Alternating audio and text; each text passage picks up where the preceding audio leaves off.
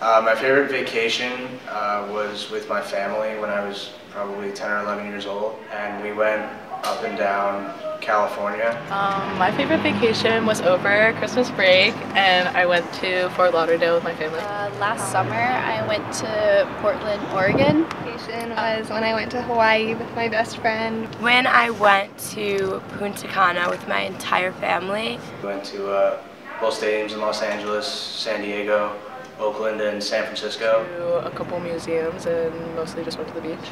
But we traveled like up the coast of Oregon and then like throughout the mountains and stuff. We went hiking on volcanoes, through the jungle, and relaxed on the beach. Went to the beach lot. We went on like a booze cruise. We also got to see my aunt and my cousin who live out in San Francisco, so that was a memorable trip. But yeah, so that was probably my favorite vacation.